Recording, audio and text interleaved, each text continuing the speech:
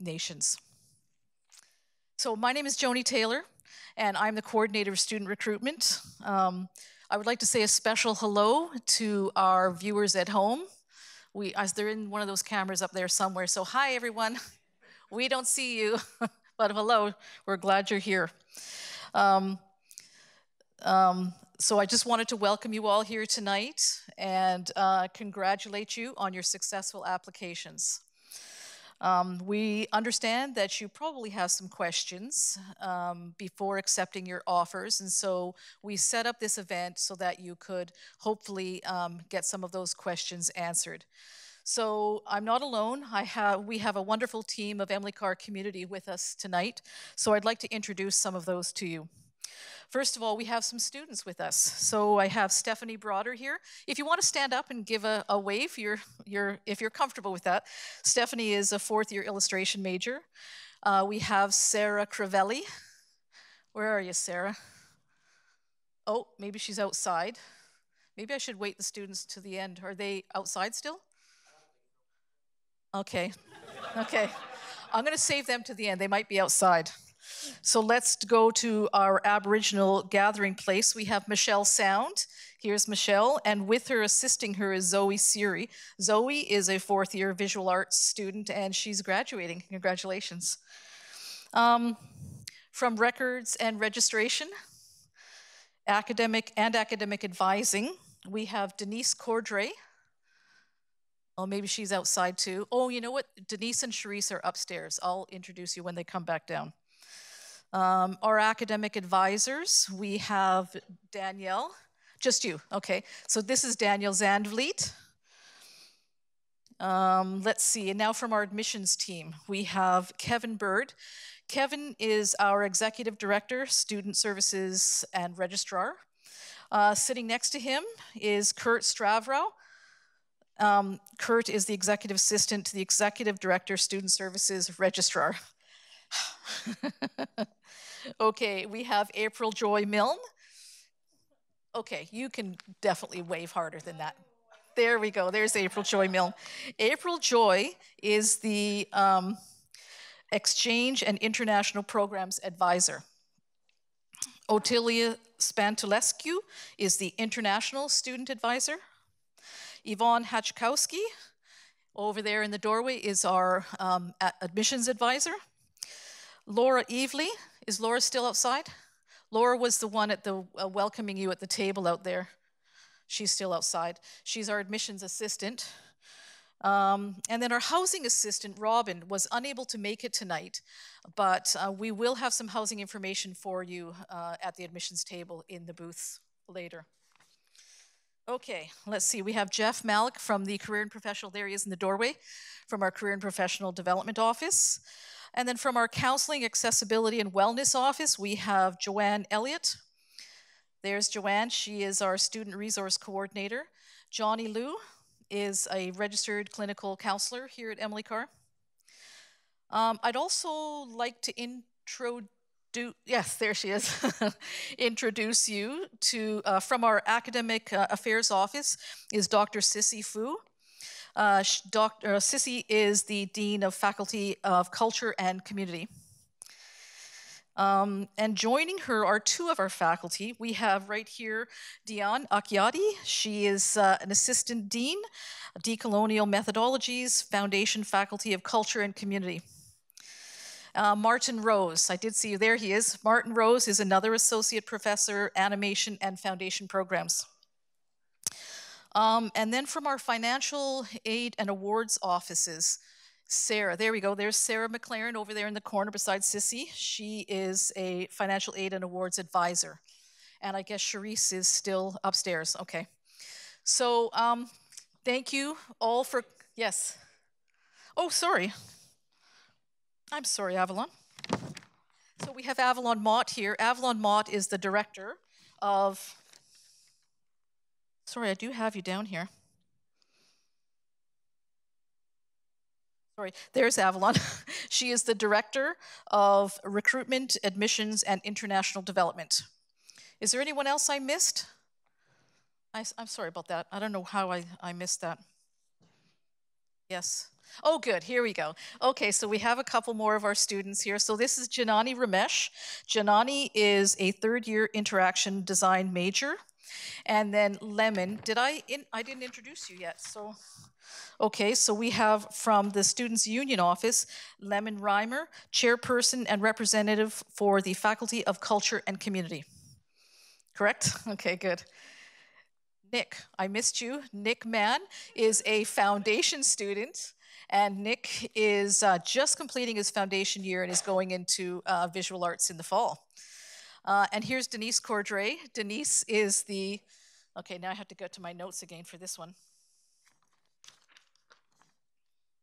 Denise is the Director of Records, Registration, and Advising. Thanks, Denise. And Cherise, oh, there she is. Okay, Cherise snuck in, so she's up at the top there. Those of you at home won't be able to see her, but trust us, she's there.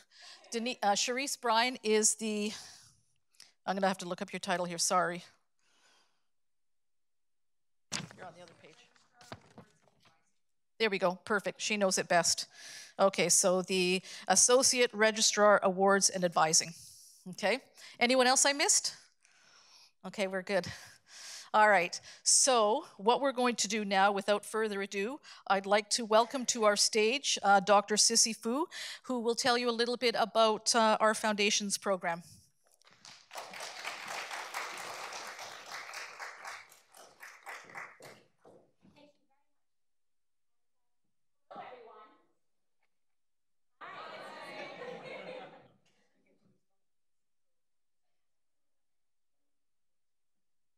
It's always good to hear energy and actually for any call, a response.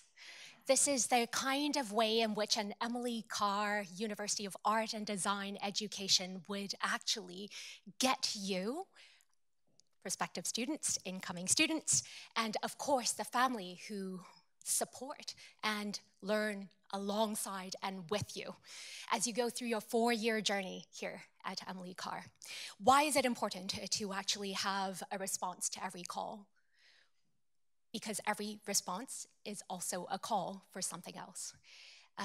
What some of our faculty this year in Foundation, in the first-year program, has been faced with are students who are well-informed, engaged politically, socially, wanting to make a change into the world, but overwhelmed with the kind of news that we hear every day, the devastation of the climate, the way in which human beings treat each other. They come into a studio classroom, into a critical studies classroom, and ask a very, very relevant question. What can I do? And beyond that, why does what I do, what I make, and what I care about actually matter? This is how. Can we read this? What does it say? I will not make any more boring art. This is a piece that is actually delegated through prompts of an American, US American conceptual artist in the 1970s, somebody by the name of John Baldessari. He's a conceptual artist, wants to change the rules of what it means to be an art maker. So through writing, a type of way in which we practice certain rules, so think of grammar, think of syntax, punctuation, the ways that we need to capitalize certain things, etc. And how do we actually, in the confines of art making, within an educational institution, actually bend those rules? So what you see here is actually a prompt, an instruction that was sent to students at Nova Scotia in order to enact a piece together on the wall of a university. The rule is, the instruction is, please write, I will not make any more boring art, ad infinitum, ad nauseum, on a wall. And this is what the students did. Exactly what was asked. And this is actually a print that the artist didn't ask for that was made of this collective, continuous, durational endeavor. This is an interesting case that I like to bring up because what is it that an art and design education does that, on the one hand, attunes us to the ways in which we need to learn through instruction, but how do we break free from these instructions as well and start making our own rules, or start pushing the boundaries of what is meaningful for each and every single one of you, so that you start developing your own practice in a contextual situation which you understand the history, the theory, and the cultural context of why it is important to make, not just things, but also to make things happen, and also to make things happen together. And that's why there are studios and classrooms, ecologies of practices where you are going to meet your best enemy and your best friends, the people that you can talk to into the wee hours of the morning about something that matters to both of you, or work silently next to each other, collaborating on projects because you appreciate each other's background, experience, and affinities. So how do we change the rules? The foundation year, so year one of your education at Emily Carr, is housed in the Faculty of Culture and Community. And therefore, as Dean, I have the privilege of standing here speaking with you for a few minutes about what that means. You might ask, what does a Faculty of Culture and Community do? It seems like it's everything. Whereas if we're talking about a Faculty of Art or a Faculty of Design and Dynamic Media, it's quite clear. These are practices that could be isolated, that could be recognized right away as a type of practice that leads to a particular career, a certain set of skills and expectations that you might already know from things, artifacts, systems that we already see in the world. So you go to architecture school because you want to go into the profession of an architect. The Faculty of Culture and Community, what I'd like to think of it as, is the creation of cultures of co-mutiny. We might know the word mutiny from Pirates of the Caribbean, right? When a set of sailors come together and decide to overthrow the leadership of the first mate, the captain. How it's interesting is that on the one hand, we're thinking about mutiny as mutation, as change, but really if we go back to the Latin root of mutiny, it really just means movement. What does it mean to move together? Move together to change systems, change the way that we can think out of problems, think outside of the box, address issues that seem way too big for one person or a small group of experts to be able to solve. When we look at the resonance of social movements around the world, and that includes artistic movements, the ways in which the patterns of how we understand, see, and frame the world moves. This is at the root of art and design education. But it's not just one way. There are multiple ways, through multiple traditions, multiple historical contexts. The appreciation of cultures and the appreciation of difference, and an understanding that it's always political, not in a scary governmental bureaucratic way, not necessarily at any rate, but rather that as we stand up and express ourselves, when we find our voice and speak it in different ways, whether through painting, through animation, through sculpture, through printmaking. These are the different cultures that we afford at Emily Carr. I'd like to introduce a project that exemplifies this kind of cultures of community, if you will. This is a project that a few students who are wanting to address waste management on campus and also waste making, if you will, as an ecological sustainability intervention actually came together and with a faculty supervisor, decided to make an exhibition of it. So this is an exhibition that took place this past February and June called Let's Talk About Waste. 3 students from 3 different majors, so I believe it's interaction design, sculpture, and critical and cultural practices came together and started doing an institutional audit, if you will, in partnership with our cafeteria to really address the ways in which we create waste on campus.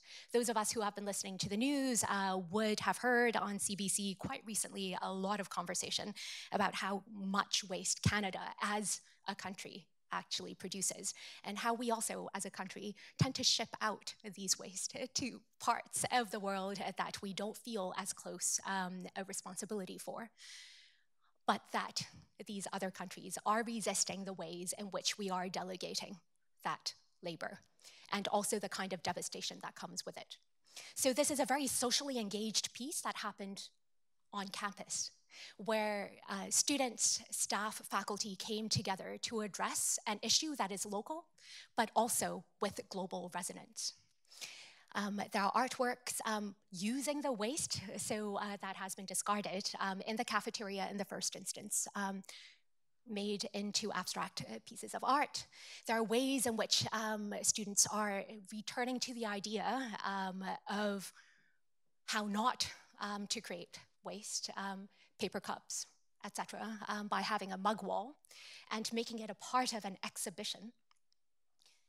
There are initiatives around the university, and this is one from communication design, where recycled paper is actually bound in a different way and for another lease of life. And the very colorful and dynamic ways in which this stationery project actually allows for professional development for students, to be sure, but also ways in which we can engage in equipment and technologies within the university.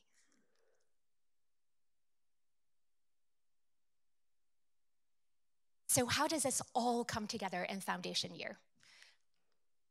This is what the curriculum looks like in year 1 at Emily Carr. In the first semester and the second semester, there is an academic core that gives us a shared basis of visual culture, material culture, with art history, design history, media history, as well as histories of the land, indigenization, and the ways in which decolonizing knowledge and education is at the very, very core of what art and design can do. So the way that we are then starting to practice asking questions become important, and it starts a journey of what an undergraduate research-led practice might become. Alongside that, we have interdisciplinary core studio in the first semester to acclimatize all of us from 2D to 3D to 4D practices. And each course is led by a subject expert that will have their own practice in a particular area. But this teaching team is built in order to be able to speak from 2-dimensional to 3-dimensional to time-based works. This is in order then to allow us to have a more informed idea of which core studio we would want to enter into in the second semester, where there's a choice between visual arts, design, and media. In the first semester, there's also a very unique course that only Emily Carr offers called Creative Processes. Everything is a creative process at Emily Carr, but how do we actually understand the value of that? How do we take the time to really appreciate what imagination and creativity can do? And it might not surprise us that failure is a part of it. A part of any learning experience, that at the point when we don't fear failure and we see it as a way in which we could return to the same concept, make a variation, and try again, is exactly what artistic and designerly practice allows us to do. And it gives us a kind of transferable skill that builds reflection and resilience as we encounter complexities in the world. And finally, in the second semester, students also get a chance to try your hands at something more specific, perhaps more technical. So these are courses that range from drawing for those of us who want to continue to hone that, to access to the ceramic studio for different kinds of firings, and introduction to printmaking, animation, illustration, etc. What supports our foundation program is also a foundation forum where every week during lunchtime, there will be a meeting of the entire foundation class of 350 of you. It will be packed. Our foundation program coordinator will have set up a series of interesting interventions, if you will. So from the way in which you are introduced to what is understood as the art scene in Vancouver, and also the margins of it and the ways in which, say, community engagement actually seep into the way that we think about professional art making. And the invitation of alumna and alumni to speak about their experiences after they graduate, etc. So that students in the foundation year already start getting idea of what one's career could look like. So these shapings and conversations and workshops actually make sure that there is a core activity that all of us are experiencing at the same time, and also for peer-to-peer understandings to take place. There is also the foundation show. This happens every April, usually sometime in the middle of it. And what you would see upstairs right now are what would look like very, very blank walls. That's because the foundation show has just been deinstalled to make space for the coming of the grad show, which happens at the end of the 4th year. This is a specific kind of programming at Emily Carr, such that the raw energy and curiosity of first years are juxtaposed with the way in which we become educated, possibly disciplined, but hopefully disciplined in a way that also meets with critical introspection and some manner of resistance in years 2, 3, and 4. And supporting all of this are two very, very crucial spaces in foundation. You would get a tour of our foundation area on 1 floor, 2 floors up from here, which is where the foundation program office is. That is a welcoming hub where there's a lounge, and our program officers actually answer questions, make sure that information is conveyed, the ways in which some of the challenges of moving from a secondary school system into a post-secondary school system, as well as the ways in which some of us might be entering into first year of Emily Carr through plenty of work experience. Right? So this is a program office that allows for that translation to take place. And alongside that, the foundation shop, where most foundation studio activities take place.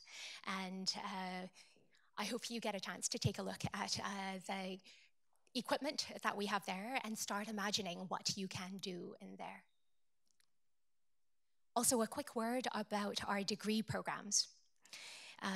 This is something that you may already be familiar with. At Emily Carr, we offer 3 degree streams, a Bachelor in Fine Arts with certain major trajectories, a Bachelor's in Design, and a Bachelor in Media Arts. We also offer 3 minors that sit across different majors, if you will. One in art and text, another in curatorial practices, and one in social practice and community engagement. And these are decisions that are usually made after some experience in one's major, and one starts declaring one's minor or intention for a minor in year 3. So this happens usually in elective spaces within each degree. And our advising office, as well as our faculty, mentors, would be able to chat through the different options, trajectories, as they move and shift and grow. Speaking of social practice, this is a photograph taken from the grad show last year. This is a student in industrial design who built a mechanism that then became a bit of a community movement at Emily Carr. Students wanting to speak to the sourcing of the ingredients for food served on campus, as well as the ways in which this cost of living is quite high in Vancouver. So how do students actually afford to eat healthily? So the Social Practice Kitchen was born, and I'm very glad that we are able to retain the structure built by our student, Joey, and which has been gifted to the university to continue this movement, entirely student-led. This is a photograph from our first multilingual week this academic year at the end of January, where it started with a dumpling making workshop. The premise is that food is something that builds community, brings people together, and through that bringing together of differences, we're able to converse in a way that perhaps we wouldn't be able to in a classroom when we are being assessed and evaluated, perhaps for the specificity of our argument and the ways in which we're able to manifest our understanding. But that tactile way of doing things and making things together is not dissimilar from what happens in a studio. How do we take it outside of a studio context, make it accessible, and feed each other, not just with food, but with ideas, with stories, and different types of cultural interactions? So right back to cultures of community, moving together, if you will. These are some photographs from the installation period of our grad show last year. So the white walls will soon be full of here, mostly two-dimensional work, but certain interaction, media, as well as performative celebrations also happen. This is a group of our animation students, I believe.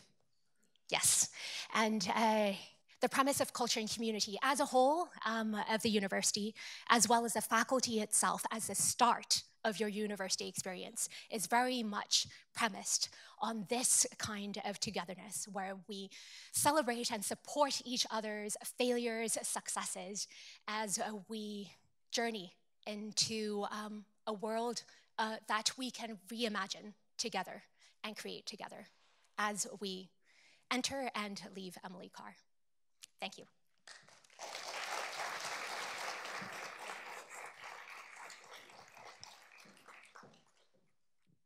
Thank you, Sissy. So we're now going to welcome up our panel members. If you guys want to make your way up this way.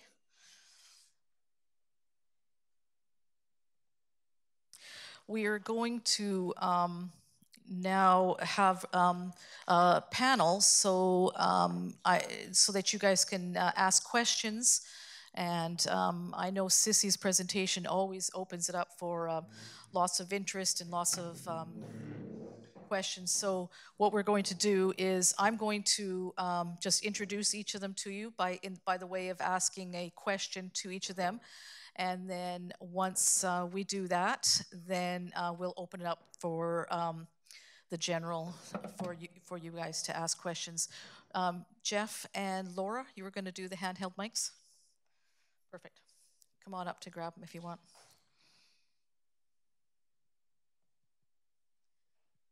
So our first panel member here is Dion Akyadi.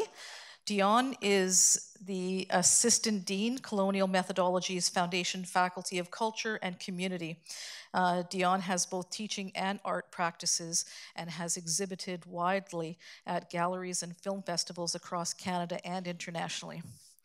So Dion, can you explain how your art practice informs your teaching practice and vice versa? Sure. What I have here is this picture of a work that is up right now in the streets of Vancouver, Non Série in Commute, which is a project I was asked to do by the Contemporary Art Gallery to wrap a bus, to find a design to wrap a bus. And I think this piece is a good example of the way I think through work. One of the things that I'm really interested in is the history of images and how images have basically been a way that we learn about the world, and to really study images and to critique them, copy them, reinvent them, and kind of think about how they impact how we relate to each other and how we understand each other. And so in this piece, that's what I've done. I've looked through some archival images, particularly representations of my home country, Indonesia, and tried to rethink the problematic aspects of it. How that impacts my teaching is a lot of what I teach is in printmaking, which is about how images are copied and transferred and how images exist in the multiple, and thinking about why is it that we want to make something that exists in more than one. So why do you make a silk screen and have 100 posters? Like, what does a poster do that a drawing can't do? What is a print that is in a newspaper? How can that work differently than a painting on a wall? So I really think about how things circulate into the world. Another aspect that I bring from my practice to my teaching is just really thinking through materials. I really love to draw. I love to spend a lot of time with my work to really think through how the materials work and what meaning the material itself brings. And so that's something I do in my studio, and that's something that I hope also happens in the studio classes that I work in. So in my own work, I look again at at history, at images, at how images function. And then in the classroom, as people develop their own images and kind of think through how they want to navigate the world through images, I invite a lot of conversation about, well, what does this picture mean to you? Why are you using this color? What does this color and this image in combination together on top of a piece of wood mean? When it may be on top of a piece of paper, it might mean something different. So to really start to analyze and break down all these different aspects of the work. That's great. Thank you. Thank you, Dion. We will be, as I mentioned earlier, an opportunity to ask questions. So if something's been twigged in you now, make sure that you write it down and you can ask a question after. Okay, our second panelist is Lemon Reimer. Lemon works in Emily Carr's Students' Union as chairperson and representative for the Faculty of Culture and Community. They recently completed their Bachelor of Design with a major in interaction design. So, Lemon, can you tell us a bit about the support role of the Students' Union? Sure, of course. Also, do we have the image, or is it just Oh, yes. the bus as the background? It is a really nice bus. I've seen it around, and it's awesome. Okay, so you're asking me about the support role of the Students' Union? Please, yeah. Wonderful. So, hi everyone, welcome. I am a member of the Students' Union as a student and also an elected representative of the Students' Union, someone who the students of this school, specifically the members of culture and community, elected to help me represent them and make decisions about how they interact with the school. As a Students' Union, student body, we exist as an organization separate from the school that exists within it. Our role is primarily member advocacy and support. A lot of that means that we do community building. We hold events like free life drawing every week. We help support community food events. We provide support to all of the clubs. We help students carry out projects they'd like to do around the school, and we currently help support the social practice kitchen you saw mentioned in Sissy's talk. We also do trauma-informed yoga and help mediate between the students and the school. Stephanie is actually not here as a member of the Students' Union, but is also an ex-member of the Students' Union. We oftentimes see that our members, both who are members of the students' body and also people who step up to be members of the board, tend to be very involved across the school and get a lot of really amazing things done. I don't think I have anything else to say about us. That's great. Good. Thank you. Appreciate that. Yeah. Okay, next I would like to ask Janani Ramesh. Janani is a third-year interaction design major who you originally applied from China, if I'm not mistaken, right? Yeah. Okay, so is also an international student then. And Janani, can you tell us about your experience as an international student? Hi, everyone. So, as Joni was saying, I applied from China. I used to live in India and the Netherlands and then China, and now I'm finally here in Vancouver, and it's great. So applying from there, it was very difficult because I had to look into housing, insurance, bank stuff, and being thrown into Vancouver all alone, knowing no one here, it was really challenging. I mean, I did my first tax return like 2 years ago, and now I work for a tax company, which is weird as well. So it's been really exciting living in Vancouver, especially, but also being thrown into Emily Carr all alone. I think foundation year really helps you build connections. It was hard for me to make solid friends in first year, but definitely talk to everyone you can because everyone wants to go into different majors, and it's so great knowing those people in illustration or painting when you're stuck in design for the next 3 years of your life. So yeah, I think Emily Carr really helps you come into Vancouver and not just the school. We have great housing options, we have counseling, and a lot of events and activities that'll help you make the friends you need to make. Yeah. Thanks, Janani. And this piece up here this is one that your most recent piece? Yeah, so I made this in second year. I'm going into fourth year now. Oh. And sorry. um, but basically, I'm in interaction design, so I look into services, health design, coding, programming, things like that. And this particular piece, it's an Arduino piece, so it's a self-programmed watering system for plants. So when I go on holidays, my plants can basically monitor how much water they need and water themselves without me having to be there. So that's the kind of cool stuff we do. Yeah. Great idea. Thanks, Janani. Okay, so, and Danielle Zandvliet. Danielle, on the end there, is one of our academic advisors who's been advising students at Emily Carr for 10 years now. Danielle's also interested in a variety of fiber arts, thus this beautiful image of a project she's working on now. Danielle, can you tell us about the services and support the academic advisors offer students? Hi. Yes. We try to help you students just basically navigate university, and whether that's understanding your degree requirements, understanding how to use the registration system, how to access painting classes as a design student, how to get any sort of help you might need, whether it's academic, mental health, or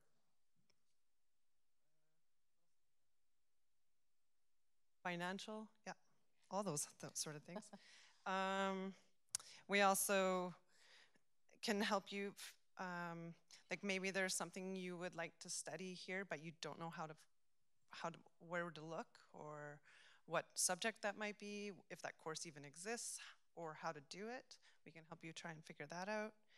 And we're kind of good for also, like, if you have a question you don't know where to get the answer, we know where or who. Yeah, they do. They're great. They're wonderful. Thank you, Danielle. Stephanie. So Stephanie Broader, I mentioned earlier, is a fourth-year illustration major. Stephanie's just completed her bachelor degree in fine arts and will be convocating next weekend. Congratulations. Thank you. I literally can't believe I'm here.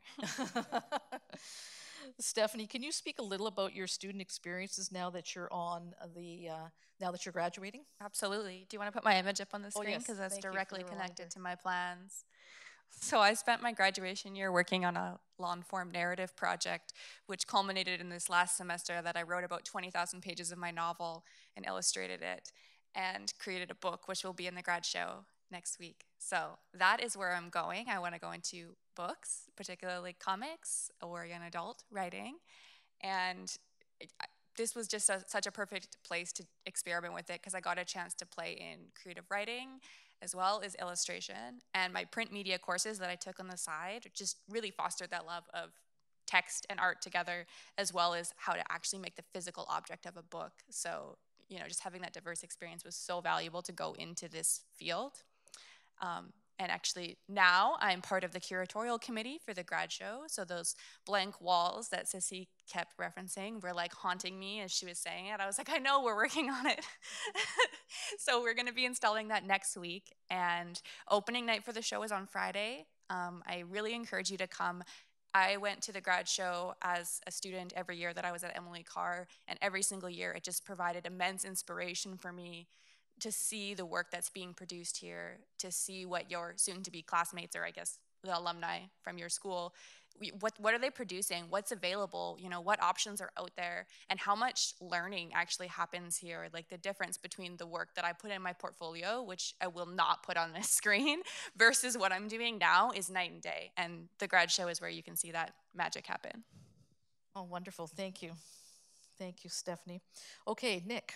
So Nick Mann is just completing his first year and will be entering visual arts in the fall. Nick, can you tell us a little bit about your experience as a foundation student? Yeah, hi everybody. I was on the other side of this about a year ago. I was sitting somewhere around there. Yeah, my experience in foundation was absolutely not what I expected, but in the best possible way. I think I've grown my own personal practice quite a bit. I came in as a painter, and you can see these are two of the last pieces that I did for my my core visual arts studio. But I also ended up getting to explore a lot of different areas, including sculpture and most recently ceramics with the electives that you'll take in second semester. And I really fell in love with it. I came in, I remember the day that I was here, I went on a tour and I saw the ceramics studio. I'm like, oh, that's cool, but I'll never touch any clay. It's real boring. And now I'm like in love with mugs and glazes. So you never know what you're going to go into or where you're going to be taken. Going back to what Sissy was talking about earlier, I think the best part about Emily Carr that I've experienced so far is really the community and the culture and the family that you make here. At least for my experience, I feel like I have been part of a movement that I wasn't part of before. I feel like I'm part of a family that I wasn't part of before, and I'm part of something that feels important to me and to the other people in it. So yeah, it's been pretty good. Great, thanks. Thank you, Nick, for sharing that. Okay, so now we'd love to open it up to any of you who have any questions at all. It could be a general question, or it could be for specific. We'll just keep in mind that we'll give you the mic so that our viewers at home, we haven't forgotten you guys, so that our viewers at home can hear the question as well. Okay. Any second now, someone's hand is going to pop up. There's a question over there.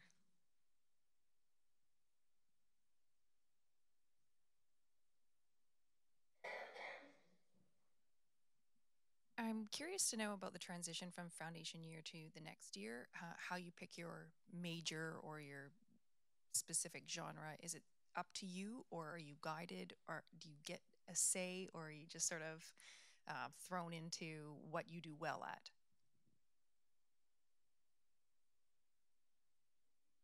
I can speak. So I just recently did this in March. My understanding is there's certain majors and certain degrees that are a little bit more limited in space. I'm in the visual arts major, which I was told, I don't know how accurate this information is, but basically every time I ask somebody, they're like, don't worry, you're gonna get into visual arts, no problem. So if you're out there and you're wanting to get into visual arts, don't worry about it, you're all good. There's some, from my understanding, there are some majors such as industrial design and animation, and I believe illustration's getting pretty hard to get into now as well, just because there's a lot of interest in there, but limited spots. So then it's choosing GPA, by the GPA of your first year. I don't know if anybody else has more information on. Yeah, you wrote 3 choices. Sorry, I should have said that into a mic instead of just like shouting it at him, but you get your 3 top choices. So, my first choice was illustration. I got in, fortunately, but my second choice was animation, which is a lot of overlap in terms of areas of study and character design and drawing and storyboarding. So yeah, it's about thinking strategically about if you happen to not get your first choice, what's something that can meet some of those same goals for you. Also, additionally, I hear a lot of especially stirrings among foundation students being worried that they might not get into their specific major. It has been noted that some majors are harder than others to get into. Every year this changes a little bit. So there's not like the major for the kids who have high GPAs, because every year people want different things, and some years for some reason everyone wants to go into drawing, and some years everyone wants to go into industrial design, and some years illustration is everyone's like top pick, like the cream of the crop, and that'll just shift a bit. So try not to worry about it that much. I don't know anyone who like didn't get into a major who got into a major they didn't want and really hated what happened. Everyone will get into something you want, and if not, you can always take crossover courses too, so not something to worry about. Throughout the year as well, at Foundation Forum, they will have a series of talks about each major. Faculty from each of those majors will come to speak to each area to help you well before you have to make the decision. And so ultimately it is up to you which one you want to apply for. And although there's all the talk about, oh, the GPA to get into the limited program, majority of people get what they want.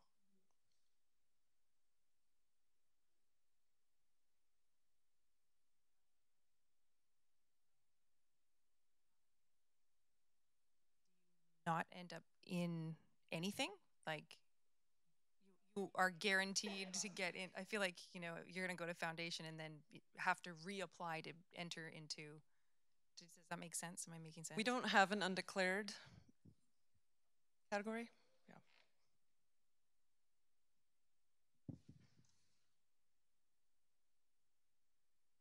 So I'm coming at this as a mature student. I've spent, well, I'm 43 years old, and I know I want to do industrial design. How, like, I don't want to do anything else, basically. I want to learn other aspects of art and design, but my goal is industrial design. So how am I guaranteed that I'm going to study industrial design here? Because that's really the only reason I'm here. I'm a mature student as well. I actually have a degree already from UBC, so welcome. You will not feel out of place here. There's no guarantee, but don't worry about it. Like, Lemon made this comment already that I don't know anybody who didn't get their choice and who suffered for it. Maybe. You also will not be the oldest student in industrial design. We have quite a few mature students. A lot of people realize later in life, especially at the midpoint in their career, that actually art or design is the space they really need to thrive. In my major specifically, we have a lot of people who especially come from science, specifically biology, and the age range in my major goes anywhere from like new students coming in at 19 to people who are almost in their 30s at this point, and that's very pervasive, and I would say we have a younger age cap on my major. I say age cap, we don't not let in people over a certain age. Okay, well, that's good. Sorry. Because I'm over 30. We don't discriminate. But yeah, like just coming in as an adult, and you know, like I'm not gonna lie, the price of living in Vancouver is extremely high. That's what probably scares me more than the tuition, is the cost of living in Vancouver. I'm from the Okanagan, but to consider rents and everything as an adult, you know, like I'm not, you know, gonna live in a dorm or a, you know, I've grown beyond those years. So I guess it's a big investment for myself to come down here for a year and take a bunch, and you know, like you say, there's no you're pretty much guaranteed, but you're not guaranteed. I guess I'm just trying to really decipher that in my decision making on whether or not I come here. I think, yeah, if I may just speak a little bit to how the curriculum also unfolds in the first year. As Sissy pointed out, there's the interdisciplinary core studio in the fall, and then the kind of discipline-specific core studio in the spring. And with the interdisciplinary core studio, it's taught by a range of practitioners. So we do have industrial designers teaching in that course. We have communication designers, we have animators, we have visual artists, filmmakers, sound designers. And so one of the things that would be, I think, useful for somebody who already knows specifically what they want is to research the faculty once the faculty have been, when you do the registration, to see what their area of focus is. And then even though in the first year you are going to be exposed to a whole wide range of experiences and materials and methods, each of us teaches that course with our particular kind of inflection to it.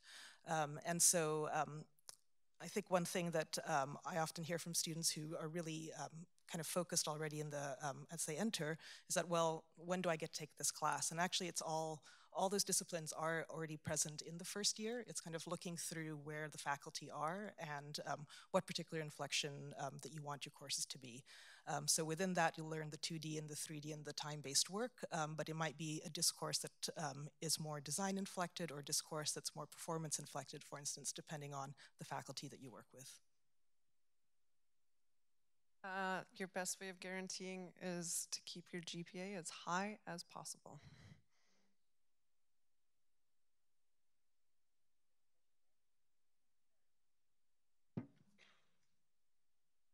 I'm just wondering about the majors. If you're really, really interested in something like the social practice one and all your artwork kind of relates to it, is there possible to just kind of explore it at an early time in your education? I would say that in most of the studio classes in foundation year, there's certainly some technical goals that we're trying to prepare everybody with, like how to use the shop, how to access the facilities, how to work with material. But within almost each project, there's an openness towards how you approach the assignment. So within a foundation, even within something that seems like say a drawing class, there's no reason why a project could not involve the social or involve kind of community practice in some way.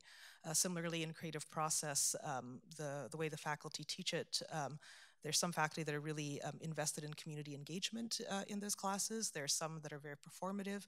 And again, there's with almost everything that one does in an art and design context is kind of trying to figure out your own inflection onto what the assignment is and how to meet the learning goals while still kind of exploring the ideas, philosophies, and theories that you're interested in.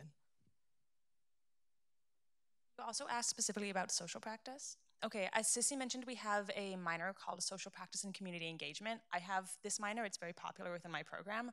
And I took it and I find that it really augments my work, whether I'm doing like a time-based, I would say like more participatory work, or whether I'm doing like an app design. Like I still can find ways to put social practice into that. We don't have a social practice major, but you can take a social practice minor and it really weaves its way into everything you do. And I find that a lot of the time people who take a space minor, as we call it, produce some very, very interesting work that permeates beautifully into their majors.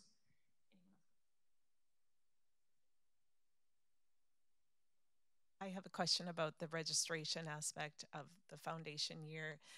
Typically, I've heard, especially with my older two, when they go to register for classes in their first year, there seems to be a little bit of a race in terms of getting the proper scheduling. Are the foundational year the students preset, or is there a pre-schedule for them so that they're not trying to miss out on a particular class, or is it all set up?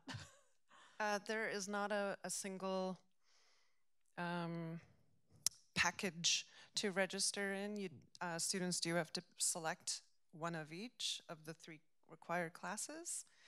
But typically not everyone wants the exact same thing. Yes, it does seem like a race and a bit of a panic, but there's definitely enough classes for everybody. I will say, as somebody that was just registering, while there's going to be space for everybody, depending on how fast your internet is, and if you want to get up right when when the clock ticks over, you may or may not get the times that you want. I got classes that I didn't want the times on, but then I ended up meeting new friends in there. So you will get into all the classes that you need to be in. It's just if it's with the section of the professor that you want or the time that you want. That's kind of like shooting a fish in a barrel there. So. Thank you, Nick. I'm wondering whether, and for everybody across the ether, this is Sissy again. I just want to speak to that question about interests that fall outside of a major that is already defined. As you would have heard Danielle and Nick and everybody on the panel mention, there are majors that have fewer seats, but sometimes it's less about the seats, more about the structure of the program itself, and therefore the way in which the university is able to offer more sections or not. So in the case of students already interested in social practice, with or without community engagement, I should mention that there are studio courses on community projects. This is kind of an exciting space, and it starts in year 2, mainly because first year students get a sense of the different practices that could take place, and therefore how you engage in community, how you think about the social will always be through the practice that you have already experienced in order to grow in that practice, blend different practices, etc. So addressing your question directly, there are majors that allow for more flexibility. As Nick mentioned, visual arts, it's not so much that it's easy to get in, it has a lot of flexibility. So whether Nick wants to pursue painting and ceramics at the same time, or painting, ceramics, and social practice at the same time, that is a major that allows for that breadth. And I mentioned also the critical and cultural practices major, which is a sliver of the BFA. That is for students who also want to integrate, say, writing practices. And at Emily Carr, writing is recognized as a critical and creative practice. We don't make that distinction. So if you want to think of your practice through words and the way that writing sits alongside drawing or scripting in space as choreography, right? These are the different ways in which you choose the courses in accordance sometimes with the advice and the mentorship of our academic advisors and of our faculty. Then you really chart your own path. And I should also mention, for those of us who haven't made up our minds as to exactly what it is that we wish to pursue at Emily Carr, there is also flexibility to allow for movement from one major to the other, depending on the requirements of each major. So if you are undecided yet and you are interdisciplinary in nature in the way that you think, you might want to choose a more flexible degree. I'll just sorry, I was just going to say we only have time for one more question now. So is there one more question, or right there?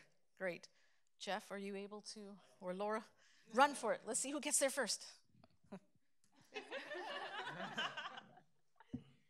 Thank you. I think as a parent, and I was here for the open house that you did before, and so one of the things that I noticed on the tour that I thought was really good was the emphasis on the supportive kind of environment, and I've heard that from the students, which is really, helpful. And so I'm just wondering, I thought it was great that you introduced there's a counselor on site. So I'm just curious, as a counselor, and what have you seen as one of the some of the major challenges for the students in foundation year, as a parent and as a member of a family, what also can we do, to support our children in that? Great question, because I think as a parent, you do worry, and students adjusting to a new environment. So a lot of times we do hear loneliness or feeling the stress of being competitive. It is a supportive environment. At the same time, people want to create and be very engaged in the community. So there's that pressure to perform. So in that sense, we do experience students with anxiety, or people who feel, I think, when they talk about resiliency, building that resiliency, and learning about failure and how to actually circumvent it and become a different person, evolving. That's where I see personally in my sessions working with the students.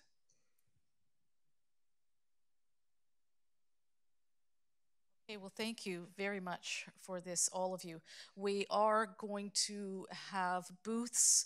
Afterwards, I'll tell you where that's going to be. So if there's any other questions that you have for any of the other staff or faculty that are here, you can ask them then one-on-one as well. Thank you so much, all.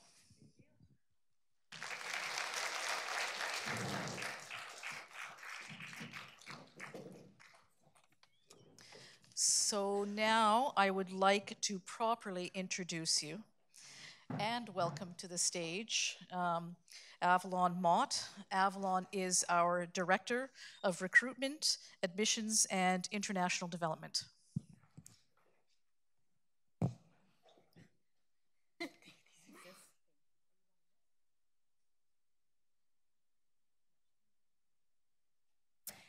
Hello, everybody. Thank you, Joni, for the introduction, and to all the faculty, staff, and students who have helped to make this such a wonderful evening. For those of you who I've had the pleasure of meeting before, it is great to see you here again on campus. And for those of you who I've yet to meet, welcome. I look forward to speaking with you further. And hello to everyone joining us virtually from around the world. For those of you who haven't quite clued in yet, we are live streaming this event. So students who we have accepted from countries all over the world are able to join us this evening. So we've talked tonight a lot about the year ahead, but what I'd like to invite you to do is to take a moment, close your eyes, and imagine yourself in 4 years at the opening of your degree exhibition. You can open your eyes now. Much like the Foundation Show, the degree exhibition which we have named this show is in recognition of yourselves as accomplished artists, designers, and media practitioners who use artistic skill and conceptual rigor to challenge and explore the world of art, design, and media. The show spans all 4 floors of our campus and provides an opportunity for all graduating students to showcase a work that reflects the culmination of exploration, play, and creative development that took place as part of their degree at Emily Carr. The show has become a yearly highlight for the creative industries in Vancouver as it provides an opportunity for interactions with an elite group of emerging creative professionals, our graduating class. But is it also a space for celebration of community, friendships, life experiences, and creative development.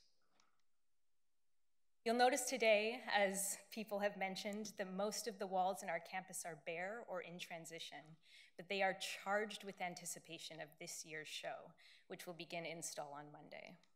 And I would invite you back next Friday evening from 5 to 10 p.m. for the opening of the show 2019.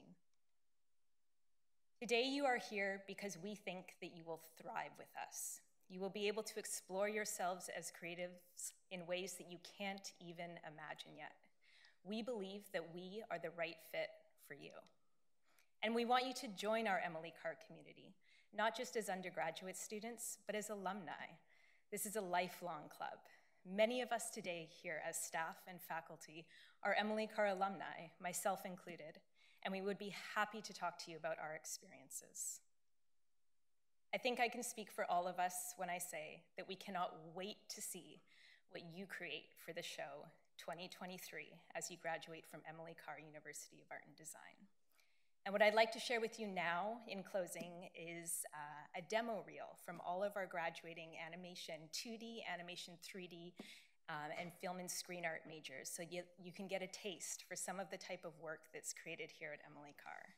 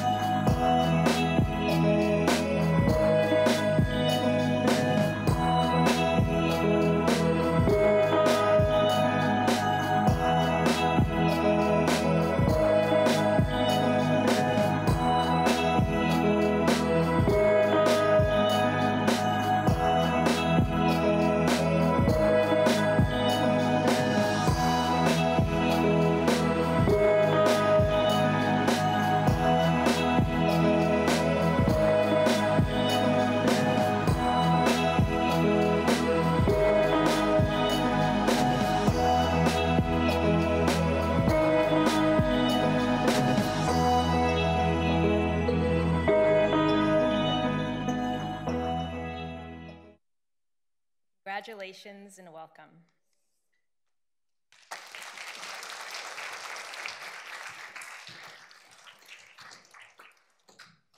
Okay, so that's us finished. One more thing, oftentimes when we finish this, your question is, what's next? What's my next step? So in order to accept your offer and become a student, you just need to pay your deposit.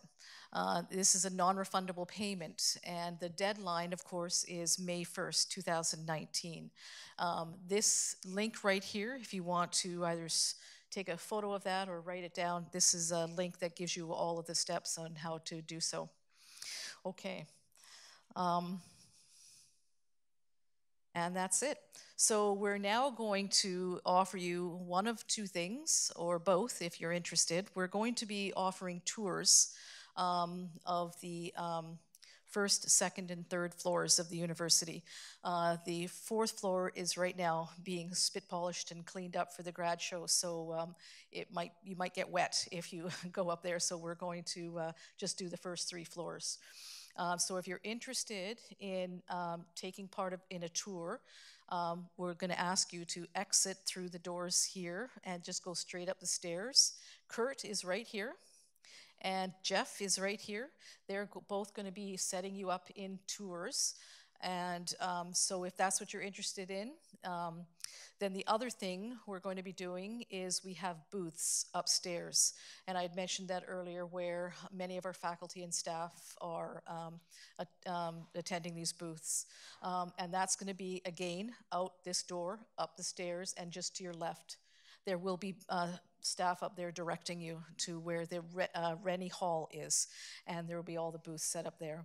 Okay, these will be opened until about 6:45, so you're welcome to go up there and speak with some of our faculty and staff. Okay, thanks again very much for coming. So those of you who are interested in tours, again, up the stairs.